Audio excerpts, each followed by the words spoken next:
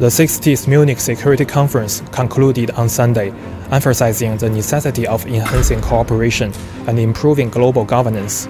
Ongoing conflicts, including the Ukraine crisis and the Israel-Hamas conflict, were among the focal points of discussion during the three-day conference.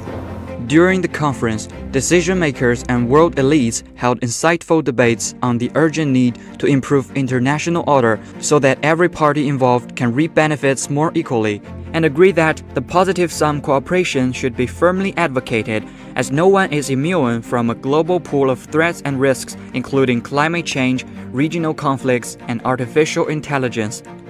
This year's motto for the MSC, Lose-Lose, which was put forward in the 2024 Munich Security Report, sums up a prevailing and conspicuous mindset of the West. Facing a volatile global situation and changing geopolitical environment, governments seek to de-risk and prioritize relative gains. The report noted that the mentality of prioritizing relative payoffs may spur lose-lose dynamics of intergovernmental interactions while jeopardizing cooperation and undermining the international order, thus creating a vicious cycle. While noting the anxiety of developed countries in the West, the report also pointed to the dissatisfaction of developing countries in the Global South for not receiving their due benefits. The Global South, which has become an increasingly important part of the security discussions in Munich in recent years, also called for enhanced cooperation and collaboration. The economic construct that saw the extraction of commodities without value from particularly the Global South.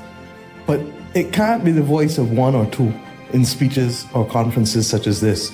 And what the global system misses is an effective mechanism for decision making. It is important that international organizations come together, map out strategies, share knowledge and the facts, as well as data which is available. It is in that sense, I thought it is a shared responsibility for the whole world that we work together in a collaborative manner in all these different layers, internationally, regionally, nationally, as well as locally.